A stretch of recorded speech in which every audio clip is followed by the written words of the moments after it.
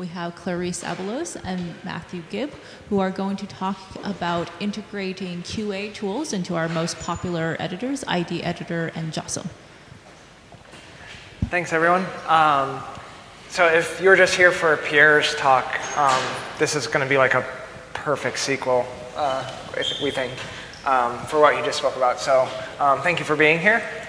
This is Clarice Abelos. I'm Matt Gibb. We both work at Maxar, and we're based out of Washington, D.C. And today we're excited to talk to you about some of the work we've been doing integrating validation and quality assurance checks into the different map editors. So there's a few different problems we face. First is the amount of issues in the OSM database.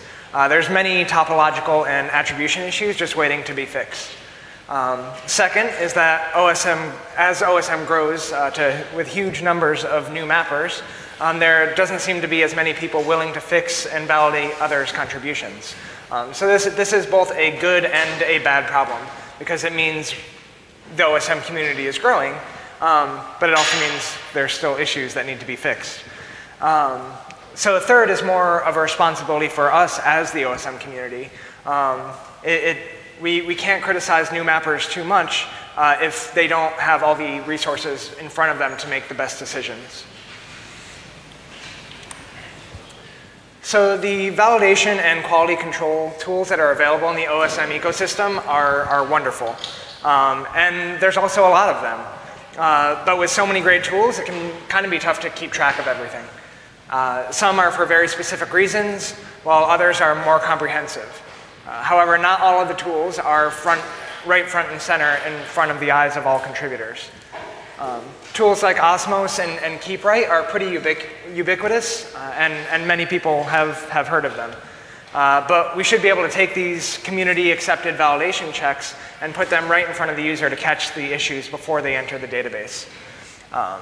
There may also be a delay from when a contributor creates data before someone else is able to catch the potential error. For instance, if someone is mapping as part of a project in the tasking manager and they incorrectly connect a residential road to, say, a trunk road, the editing tool you might be using might not flag that as an issue, but that's a validation check in Osmose. So it would be difficult for the new user to identify the right place in the wiki or a different training resource to fully understand the tagging schema and correct workflows for mapping. So this leads to sort of how we're looking at validation in OSM. And our team's approach has been to stop bad or incomplete data from being created or uploaded in the first place. This can help give immediate feedback to new mappers and give them the confidence they might need to have to ensure that they're contributing quality data. So I'll give you a second to read. Dilbert is wonderful. In order to bring more validation to users in the editors, we have added to the validation rules in JOSM and ID, and we'll show you how you can build upon the existing validation frameworks as well. We've also provided an easy way to create guided custom presets and validation rules with an application called MapRules. Finally, we wrote validation-centric Overpass queries to only pull in data that has issues. So JOSM's data validator allows you to validate your current data set as you are editing, and also warns you before you upload the data if there are any issues that may need to be fixed. There are two types of data validators in JOSM, which you can find and enable in the preferences window. Tag checker rules written in MapCSS, which are great for basic topology and tag checks. Then tests written in Java to handle more complex geometry checks. So what is MapCSS? It's a CSS-like language for map style sheets that allow you to specify how a given feature should be displayed. As in the picture on the left, you could have a selector for water features and specify them to be displayed in blue. It's used in JOSM for map styling and highlighting data validation issues. So to the right, you'll see we created a MapCSS style that would show buildings that have the same name in the same color. This helped us to identify potential relations that need to be made around buildings with the same name. Here are the basics for creating a MapCSS validation check. In the selector, you would specify the geometry of the feature you're looking for, so node, way, relation, or star for all geometries. Then attributes to look for, so in this case, features with the amenity equals hospital tag that don't have a name tag. Then in the body, you would write instructions for what to do with the feature. So you could throw a warning in the JOSM validator window that says hospital without a name tag. When validation is run, if you have any features that match your rule criteria, the warning will show in the validation results window. You could create your own MapCSS checks and save them as a .mapcss file, or more specifically, .validator.mapcss file. Then go to your JOSM preferences and add them as an active rule, and they would immediately become incorporated into your local JOSM validation checks. We've taken a look at the common issues detected by the QA tools that Matt mentioned earlier and started creating MapCSS checks based on them so that we can find those issues in JOSM. Here's a more advanced example inspired by a KeepRight check that uses variables and pseudo classes like node connection to find junctions where motorways are connected directly to a highway and might be missing something, like a motorway link or a motorway junction. You'll find these rules inspired by Osmose, KeepRight, and OSMLint available in your tag checker rules, and we'll just need to make them active in your preferences to use them. They are maintained on the JOSM Wiki rules page, where you too can add rules you'd like to share and help add to or improve the ones already out there. We've really appreciated getting feedback, especially when it comes to refining checks to reduce false positives. The great thing is, if you can create MapCSS rules, you'll also be able to create Osmose analyzers from them to also give you that large-scale overview of issues. So I encourage you to check out Frederique's talk tomorrow at 9:30 about how we can share rules across applications, and Vincent's talk about maintaining and developing JOSM. So like Clarice mentioned, there's two different types of validators in JOSM.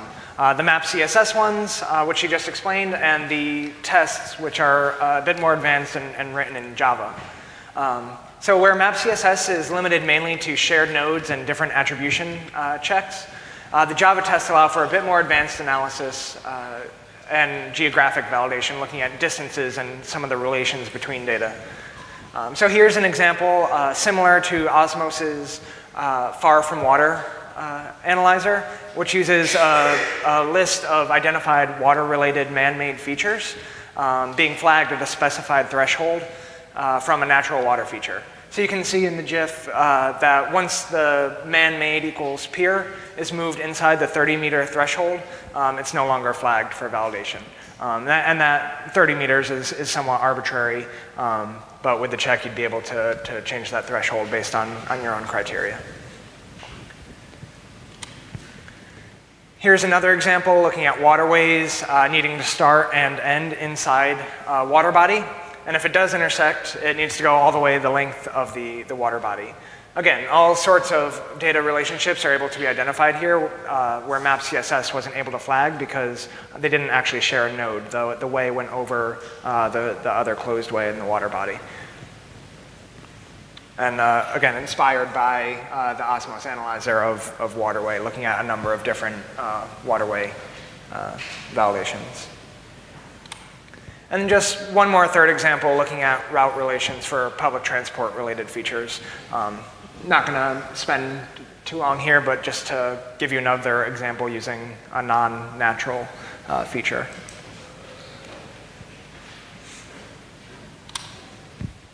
So what have we done? We've added 58 new validators to JOSM, all using MapCSS. We didn't want to reinvent the wheel. So if JOSM already had a somewhat similar check to Osmose or a different validation tool, we didn't add it. We just wanted to help create a more comprehensive collection of validation tools available directly to the mappers as they're mapping. 41 of our checks have been inspired by Osmose, 7 from KeepRight, OSMLint has a few, and then even one from Atlas, which mainly looks at highway-related issues and lives in the OSM Lab GitHub repo. So, like I just sort of mentioned, most of the checks that we've looked at are related to highway issues, which sort of makes sense given how many groups rely on OpenStreetMap data for routing and navigation, as well and then there's also general tagging attribution issues. But that's not to mention that there may be very specific one-off checks, like the tree mapping that you want to validate. And that's okay, because if you have a very niche area of mapping, you too can create your validation checks and share them with others so that way everyone can benefit from how your expertise in a certain area of mapping, how that can be mapped with other people and sharing how things should be mapped. So I do want to apologize for this. Since this is not a data visualization conference, I really took that to heart. This was, I think, the default Google bar chart. But it's just another way to show what I just said. We've converted MapCSS checks mainly in tagging highways and general tagging related issues. But again, to show that there's plenty of space for improvement in all these other areas for anyone else who wants to contribute their own validation checks. All those validations are great for identifying issues which the general public agree upon, but we've seen it time and time again where people request new presets or invalidations or changes to existing ones for their specific needs, oftentimes turning into a debate about whether or not it should be included, since there are use cases in certain parts of the world where it is in fact valid. So we made an application called MapRules that can be incorporated into the tasking manager to create campaign-specific attribution guidelines which generate custom presets and validation rules that can tailor the editors to your campaign or organization-specific needs. This sort of end-to-end communication helps enforce the requirements for mapping features in a simplified, standardized, and streamlined way. Here you'll see the simple UI we created to specify what types of features you'd like the mappers in your campaign to focus on while mapping and how it should be done. This can be a standalone app or integrated in a task manager or another app with an iframe. So let's say you wanted them to map hospitals, which should all have the building equals hospital tag on them and be drawn as an area or a point. And all the features with those identifying tags must have a name and may have an indication of whether or not they handle emergencies. All of the drop-downs are populated with the assistance of tag info, popular combinations, to help the campaign manager find the most common associated tags. This then turns into a clean list of guidelines for mappers to see what is required of features they add in your campaign. And it also generates a config file that you can use in the apps. So here, when they choose to edit an ID editor from a MapRules campaign, the list of presets will be limited to the features indicated in the map rule that can be applied to the geometry drawn. This helps guide your users by reducing the otherwise large number of presets in ID to sift through and helps mappers focus on the types of features relevant to the campaign. In the JOSM plugin, there's a drop-down of presets associated with a campaign in the toolbar. When a preset is selected, it automatically adds the identifying tags from the map rule. Here, a sports field gets the leisure equals pitch tag, and it only shows the fields and values relevant to the campaign. So you'll see the suggestions from the map rule for the sport field. Its value may be soccer or American football. Guided presets make it easier for mappers to know what to fill in when creating data. It will also throw validation errors or suggestions for further information while editing. In JOSM, these would show in the validation window. Here you can see they forgot to add a name and might want to add a sport that the field is used for. We do have a GitHub repo if you're interested. My colleague Max Grossman has recently implemented user authentication, which will allow us to implement the concept of user presets. So you can have your favorite presets at the ready and also share and reuse existing presets. As you may know, Task Manager is undergoing a redesign, so we'll be working on integrating MapRules into Task Manager 4 when it's ready, since our initial development efforts began when we were still working with Task Manager 2. The last thing we wanted to touch on are validation-based overpass queries. A couple of reasons why this becomes important is because, as we mentioned earlier, there are a lot of error-detecting QA tools, each with their own databases of issues that may not get updated very frequently, because it takes a decent amount of time to run all those validations on the entire world. Not to mention, issues may have been fixed through various applications and never marked as resolved in one QA tool or another. So if you can query the data with issues yourself, you'll only be looking at the outstanding issues. And Overpass is a powerful way to query OpenStreetMap data that's updated every minute. Also, when in expert mode in JOSM, you can download data with a validation-targeted Overpass query and be able to pull data with issues over a larger area without hitting the data limit you would normally get if downloading all the data in the bounding box. It also enables you to perform bulk operations to fix multiple issues at once, like deleting orphan nodes. You can also create map roulette challenges with these queries to direct mappers to review one issue at a time over large areas. Challenges can be created with GeoJSON, so you could export issues from Osmose into MapRules, or use an Overpass query, which can be rerun to update challenge tasks at a later time. In the interest of sharing these queries and reducing redundancy, we added an OSM wiki page that maps the query to references to the QA tools they are based off of. That way, you can easily find more documentation with examples and possibly ways to fix them. Speaking of redundancy, as I was finding a place to put these queries, I found some more wiki pages that also share quality assurance Overpass queries. And so at least I know that we're not alone trying to fulfill this need. And it's just really interesting to see what else is out there. So now that you can pull a bunch of data with quality assurance issues directly into JOSM, how do you go about fixing them? You can zoom to each feature in the validation results to investigate the issue, and some validations may have automatic fixes that can be applied. In the MapCSS, if it finds a deprecated tag, amenity equals hotel, that should be changed to tourism equals hotel, you could use fix remove and fix add to automatically update the features tag when fix and the validation window is clicked. The Java checks can also have commands associated with them that will run actions in JOSM on fix. There may be edge cases that aren't accounted for in the suggested fix, so proceed with caution and make sure to inspect the feature and review what changes are made to each feature. But adding more automatic fixes will make it easier for people to get through all of these validation issues more quickly. So why does all of this matter? Like I said in the beginning, we have a responsibility to new mappers to give them all the tools necessary to create quality data. By creating custom validations, individual users and teams or groups can have the directed focus that they need. For example, if you're interested in mapping railways, why not sharing your validation written in MapCSS so you can identify where there should be a railway equals switch, right? Where two railways intersect and a train can go a different direction. There's a lot of them that aren't mapped. So thematic validations could also assist with directed or organized editing and cleanup. So if there are standardized and shared validation checks, everyone can benefit. So our challenge to everyone in this room or watching online is to create MapCSS validation rules, add them to the JOSM validator, and start playing with MapRules and creating MapRules that can be shared. Thank you.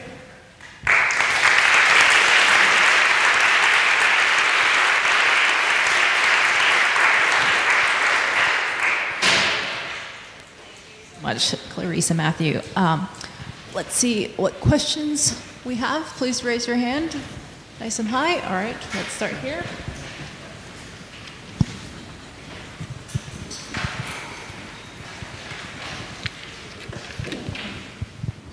Hello, I'm Vincent from JOSM. So thank you so much for presenting the capabilities of MapCSS validation in JOSM and what you are doing and how you help us in the last year to improve the rules we provide. And thank you too for using the new JOSM logo, which we changed it very not so long ago. My question is for the next evolution we could provide together. As you may know, JOSM and Osmose are done by European people, so we don't always have a global vision of the OSM problem in the whole world. So do you plan to focus on this subject? I'm thinking especially about problem only specific to an area, for example, problem only applicable to the United States or other parts of the world. Right. So I know that, I think for the MapCSS checks, you can specify like localization, right? Yeah. That would be probably a good next step, for sure. And there's a lot we could add to, creating the MapRules at least. Like, we have big dreams to do relations and all that too, one step at a time. Thank you.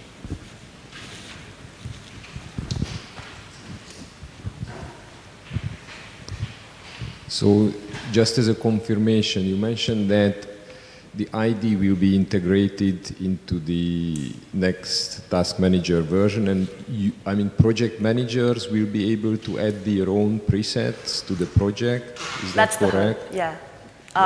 So literally, what you do is you create the map rules. You could either do it in the standalone app, or we're trying to integrate that into Task Manager, so you could do it in there.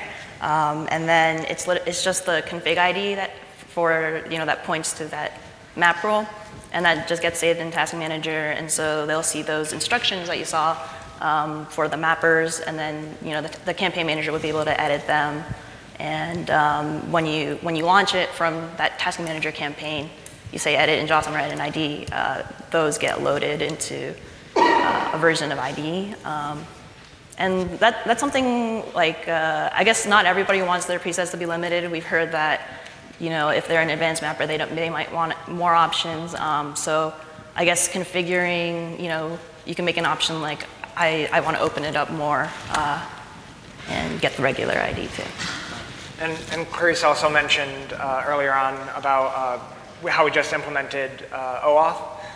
So that while that will let a user save their presets, it'll also start to pave the way for being able to have sort of like template presets that are available for, if we're doing a mapping campaign for, all the hospitals, but we're going to do it here, here, here, and over here, you don't have to recreate it every time. So that's definitely in our roadmap.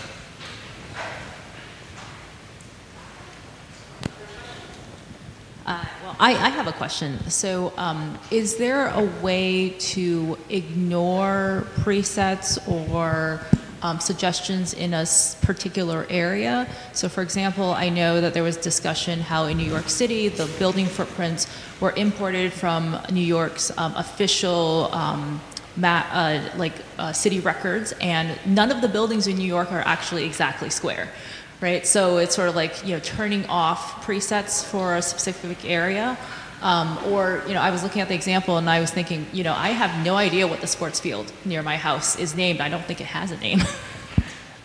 So in JOSM and even ID as well, you can toggle different validation errors. That's going to be on the editor side, because if you're using a defined preset for part of a MapRules campaign or something, those are going to be very, very focused. And I think we're going to get an answer. Actually, I can provide additional details. So the answer is yes. In MapCSS, you can define particular countries. Or for United States, Canada, and India, you can also provide states codes. So you can say that a rule is only applicable for a specific country or everywhere except in a particular country. We have validation rules currently defined in JOSM itself about the spelling of the double S in German language, which is not the same between Germany and Austria. For the word Strasse, sorry for the pronunciation, it's not written the same. So the check is not the same between Germany and Austria. So you could do the same for US states, for example. There's probably another solution. In JOSM, you have the find function where you can either see or not see. So you could say not see buildings or certain characters. So there's definitely a lot of functionality that we've learned along the way, and clearly there's a lot that we don't know, which is great, and that's why we're here, because we want people to talk. We don't have a birds of a feather plan, but we're here through the end of the conference, so we'd love to tag up and chat with people who are interested. I have a follow-up question on MapRules. You mentioned that there is the integration with JOSM as well. So does that work with the OpenStreetMap to populate presets and stuff like that already now? Or? So, okay, here's the caveat, I guess. We haven't deployed MapRules yet. You could spin it up yourself. But yeah, we haven't put it on a server or anything. But yeah, you could download the plugin, and it would just add an extra preset drop-down, essentially, at the top. So I would need a JOSM package. Yes, yes. Thank you very much. All right, Thanks everyone.